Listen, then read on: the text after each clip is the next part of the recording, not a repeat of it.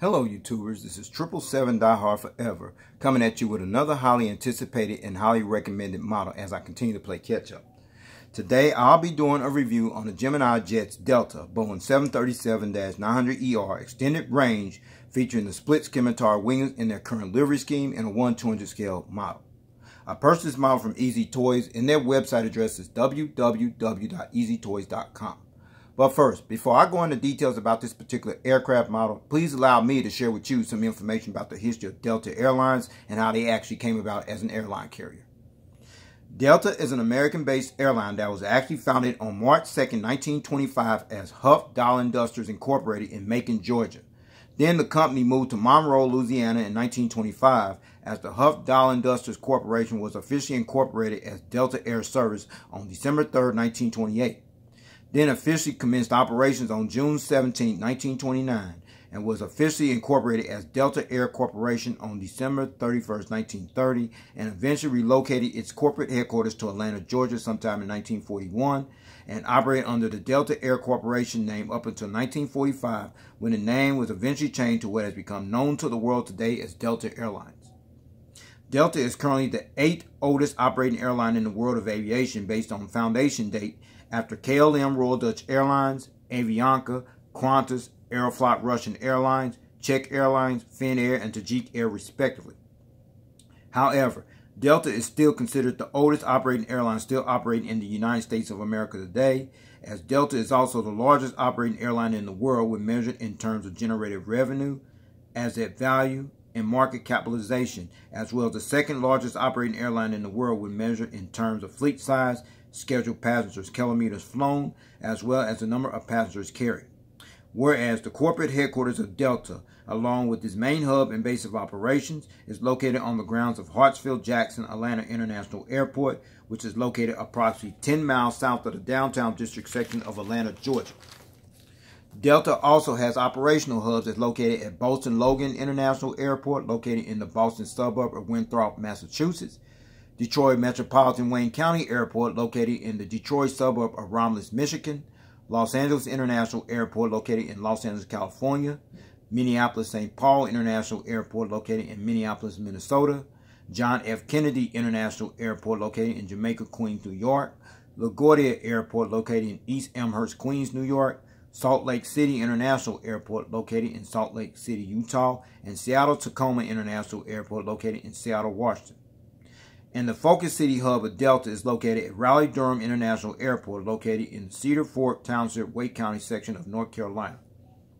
At the time of this video review posting, Delta currently flies to 325 destinations worldwide on 6 inhabited continents, as Delta is one of 9 airlines to own this actual distinction of permanently flying to all 6 inhabited continents, along with Air Canada, Air China, British Airways, Emirates, Korean Air, Qantas, Qatar Airways, and United Airlines respectively, with an operating fleet of 934 aircraft that includes 240 Boeing 737s, in which 77 of those are the Boeing 737-900 variant, and the remaining 163 are the Boeing 737-900ER extended range variant, including this one you're looking at here. And in addition to the 934 aircraft that currently operates in the Delta fleet, Delta also has unfulfilled orders for an additional 311 more aircraft, which includes 100 of the next generation Boeing 737 MAX 10s, and those aircraft, as we speak, are currently on back order and are awaiting delivery. Also, at the time of this video review posting, Delta is one of 148 airlines in the world of aviation that currently operates as a certified 3-star airline carrier according to the international airline review firm Skytrax magazine, and the Boeing customer code for Delta for this particular aircraft is 32. Alright everyone, let's take a look at the front of the box, and what you're looking at is the engraved gold Gemini 200 decal, the Delta logo, the Delta title, the SkyTeam logo, the computer generated picture of the aircraft type, the 1/200 scale die-cast model aircraft, as well as the item number information that you see at the front of the box. Alright, now you're looking at the back of the box, and what you see is the engraved gold Gemini 200 decal, and some more information, the Boeing official licensed product decal, as well as the social media pages of Gemini Jets. You can pause and read that if you like. In the meantime, I'm going to keep this moving, okay? Now you're looking at the top of the box, and what you see is the engraved gold Gemini 200 decal, the adult collectible model and warranty information, as well as the item number information you see at the top of the box. Alright, now you're looking at the bottom of the box, which you see the flat button box, as well as the Gemini 200 gold decal. Alright, now you're looking at the left side of the box. What you see is the engraved gold Gemini 200 decal, the 1/200 scale diecast model and item number information, the computer generated picture of the aircraft, as well as the aircraft type on the left side of the box. Alright, now you're looking at the right side of the box. It's pretty much the same information on the left side of the box I just showed you earlier on, okay? Alright, now you're looking at the front of the box, but this time I got it laid down on the table here. And remember, it's flap here I showed you earlier, so I'm going to flip that up and let you see inside the packaging box. Check it out. That is the foam that covers the aircraft model and accessories. That's the tripod stand. I'm not going to do a review on that one. And that's the foam right there that protects the model. And I'm going to take this out and let you see what's inside the packaging box. Check it out. Alright, after taking the foam, this is what it looks like inside the packaging box. See the actual aircraft model, as well as the gear replacement doors inside that plastic bag there. I'll go into detail for the sole purpose of those gear replacement doors in this model review, okay? Alright, with all that information out of the way about the history of Delta Airlines and how they actually came out as an airline carrier and still continue to operate strongly as we speak, plus all the details here at the front of the box as well as the packaging. And with no further ado, here is the actual model out of the packaging box. Check it out. There it is, everyone. The Gemini Jets Delta Boeing 737-900ER extended range, featuring the Split-Scimitar Winglets in their 1/200 scale model in their current livery scheme. Alright, allow me to share with you some information about this livery scheme you see on this aircraft. This is Delta's current livery scheme, which is actually called Upward and Onward, as this livery scheme was actually introduced on April 30th, 2007, after the airline emerged from bankruptcy restructuring, as this livery continued to honor Delta's past heritage, while at the same time reflecting a modern look for an airline that is totally focused on the overall experience. So, with that said about this livery scheme, let's get down to the nitty-gritty and allow me to share with you the rest of the details on this aircraft model, okay? So let's check it out. Alright, now you're looking at the front of the aircraft here on the port side. Left side, we're going to start at the front, where you see the front nose landing gear right here. You see the nose gear door. You see the pitot tubes and the static ports right there. The radome nose cone, the windshield wipers, the cockpit windows. I'm going to give you a better visual view of those details later on in the model review. But we're going to start at the front nose landing gear door. You see the ETOPS information right here on the front nose gear landing door. The acronym for ETOPS literally stands for Extended Range Twin Engine Operational Performance Standards, which is actually a certification that permits twin engine aircraft such as this one to fly routes which may be at least 60 minutes flying time from the nearest airport that is actually suitable for an emergency landing. And then you see the 3891, the number displayed next to on the nose gear door, right next to the ETOPS information right there. And 31 is the actual fleet number, as this particular fleet number can also be visibly seen on the tail fin of the aircraft. I'll show you that later. Okay. And then you're looking right next to the L1 entrance door is the SkyTeam logo, which is this nice looking logo you see there. And Delta became a member of the SkyTeam Alliance along with Aero Mexico, Air France, and Korean Air as one of the 4 founding members on June 22nd, 2000, which consists of 18 airline members from 5 inhabited continents. And then on the right side of the L1 entrance door is the most awarded airline hashtag Delta Proud decal, which is displayed next to the L1 entrance door, which is this right there. And this particular decal indicates that Delta has become recognized as the most awarded airline in the United States of America by Fortune Magazine, Glassdoor, U.S. News, Traveler, Business Travel News, Business Travel Awards, The Point Guy, OAG Punctuality Lead, First Company, CR Magazine, and Air Cargo Excellence, which is actually based on airline performance, consistency, diversity, as well as leadership. And now you're looking at the red rigid logo that sits next to the Delta title, which is this little famous logo right there. This is Delta's current logo, and the modern updated three-dimensional red widget logo was unveiled and introduced on April 30, 2007, the same day that Delta emerged from bankruptcy restructuring, and at the same time continued to honor the heritage of the most famous version of the Delta widget logo that was actually introduced in 1959. Alright, now looking at the center of the aircraft and underneath the wings, see the nice looking landing gears right here. They painted in blue, the wheels there blue. And then there's the nose gear door. But more importantly, see these nice massive engines here. And these are the CFMI-CFM56-7B27E turbofan type engines that are used on this particular Delta Boeing 737-900ER extended range narrow body jetliner aircraft.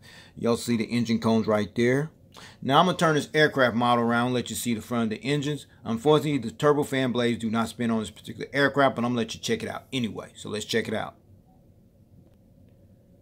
Alright, now you're looking at the front of the engines here on the port side of the aircraft, where you see the engine strikes right over here on this side of the engines right there. And unfortunately, like I mentioned, the turbofan blades on this aircraft do not spin, but the fan blades look realistic and appealing to say the least. And then you see the front visual of the landing bogey gears, including the landing gear struts as well as the landing gear door. And you see the inboard landing light you see there on the edge of the wing there as well.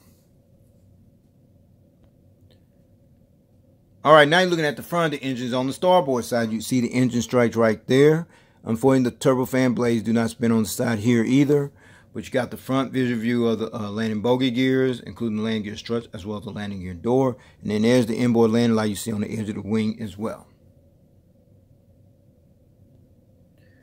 Alright, now you're looking at the front of the aircraft. You got a better visual view of the cockpit windows, the windshield wipers, the radome nose cone, the front nose landing gear door, the landing gear lights inside of the landing gear doors, the landing gear struts, as well as the front visual view of the front nose landing gears. Okay? Alright, and when we stay at the center of the aircraft, what you're looking at is the wingtip devices on this aircraft right here, as well as the red navigation light. And these highly advanced wingtip devices are actually called the Split-Scimitar Winglets. And the Split-Scimitar Winglets was actually launched and made by Aviation Partners Boeing, a subsidiary of Boeing, sometime in 2013. And the sole purpose of these Split-Scimitar Winglets is to actually help reduce fuel consumption, improve aerodynamics, and enhance aircraft efficiency at the same time. As Chicago-based United Airlines became the first airline in the world, as well as being the actual launch customer, to have the Split-Scimitar wingtip devices installed on their Boeing 737-900 aircraft on February 18, 2014. Alright. Alright, we're at the back of the aircraft here on the port side, and what you're looking at first is the American flag decal, which is this good looking decal you see there. And this flag decal represents the country where Delta currently operates from as one of the major flag carrier airlines of the United States of America. And then next to the American flag decal is the actual registration ship number, which is November 891 Delta North. November. Alright. Registration ship number November 891 Delta November. This particular aircraft is actually the 91st Boeing 737-900ER extended range narrow body jetliner aircraft that actually entered the Delta fleet. And the first test flight on this aircraft took place on February 10, 2018 and was delivered to Delta on February 23, 2018. Alright, now you're looking at the tail fin of the aircraft, which features the 3891, as I mentioned earlier. That is the actual fleet number you see here. And the Delta logo that's displayed on this tail fin of the aircraft, it actually symbolizes this iconic logo pointing in a northwest direction due to the airline's merger with Northwest Airlines, which took place on October 29, 2008. Alright, now you're looking at the back of the aircraft. What you're looking at is the APU, which literally stands Auxiliary Power Unit exhaust hole right here. And then there's the strobe light sits right above the APU exhaust hole, as well as the entire aircraft from the rear view angle. Check it out. There it is. Ain't it awesome? Alright, now you're looking at the front of the aircraft here on the starboard side. What you're looking at is the front nose landing gears, the landing gear door featuring the fleet number and the ETOPS information there. See the pitot tubes and the static ports, what have you. The radome nose cone, the windshield wipers, the cockpit window, the SkyTeam logo, the Delta billboard title, the red widget logo, as well as the front boat bin door you see there. All right, now you're looking at the center of the aircraft here on the starboard side, and underneath the wings is the landing gears right here, the landing gear doors, as well as the nice looking CFMI CFM56-7B27E turbofan type engines you see there, with the engine cones right there. And then there's the Split-Scimitar Winglet wingtip device. I'm about to show you that right now. All right, now you're looking at the Split-Scimitar Winglet featuring the green navigation light you see right next to the Split-Scimitar Winglet wingtip device. All right, now you're looking at the back of the aircraft. What you see is the rear boat bin door, the American flag decal, the registration ship number, as well as the Delta widget logo displayed on the tail fin of the aircraft and the fleet number as well. Check it out. There it is. Awesome. All right, before I show you this aircraft model from the aerial bird's eye view, as well as the undercarriage belly view in full detail, please allow me to let you check out one feature, which is the rolling gears. Just check it out. It rolls pretty good. It does tilt, as you can see there. And the front nose landing gears, well, yeah, it tilts as well. They turn as well. They swivel, turn a little bit as well. So, with that being said, let's check this aircraft model from the aerial bird's eye view. Check it out. All right, now you're looking at this aircraft from the aerial bird's eye view. We're going to start at the front as always, where you see the radome nose cone, the windshield wipers, the cockpit windows. Then you come along here, see the SkyTeam decal on both sides of the aircraft, the Delta title, as well as the widget logo on both sides. Then you look at the top of the aircraft. You see the anti-collision beacon light, the satellite communications antenna, another high frequency antenna, the Wi-Fi box antenna, another high frequency antenna, and then there's the registration ship number and American flag decal on both sides. And that's the tail fin of the aircraft, as well as the horizontal stabilizer on both sides here, and that little black dot right there, as well as over here on the horizontal stabilizer. Those are actually called illuminator lights, and the sole purpose of these illuminator lights is that it actually light up this tail here when it flies during nighttime. Now let's check out the wings and the engines from above. See the wing walkway, then you see the top of the engines there, and then you see the flaps, slats, ailerons, boards, what have you. You see the fuel dump valve right there, as well as the top of the Split-Scimitar Winglet wingtip device. Now let's check out over here. The wing walkway, the engines, as well as the flaps, slats, ailerons, spoilers, what have you. As well as the top of the Split-Scimitar Winglet and the fuel dump valve on this side of the aircraft as well.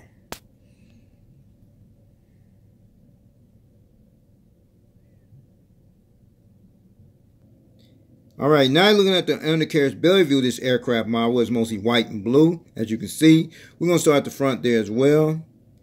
You see the 737-900, that's the aircraft variant. And then you see the front nose landing gear door, as well as the front nose landing gear. And then you come here where it's mostly blue. You see a high frequency antenna. You see the Delta title and the widget logo. The hole where the stand goes in at. The anti-collision beacon light.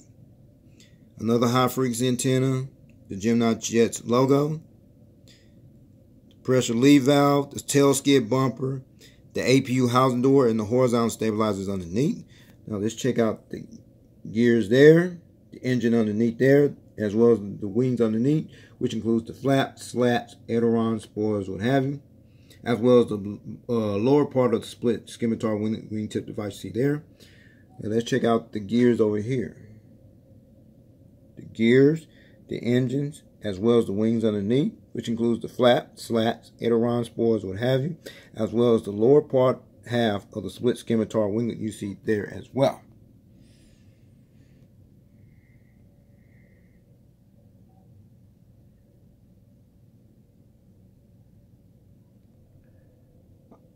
All right, since I showed you this aircraft model from the aerial bird's eye view, as well as the undercarriage belly view in full detail, now I'm going to put it on that alternative model stand you see there that I usually do my Gemini jet model reviews with.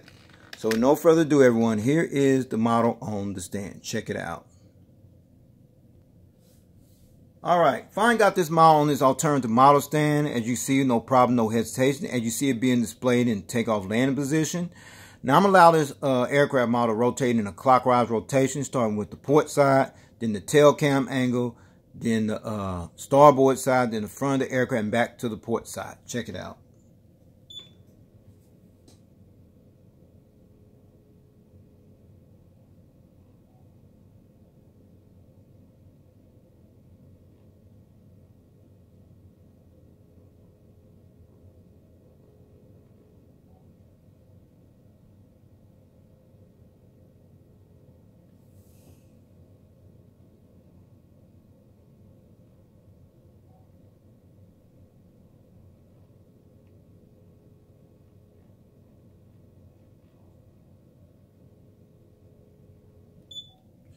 All right, I'm not going to go into the details about the gear replacement doors. I'll show them to you real briefly.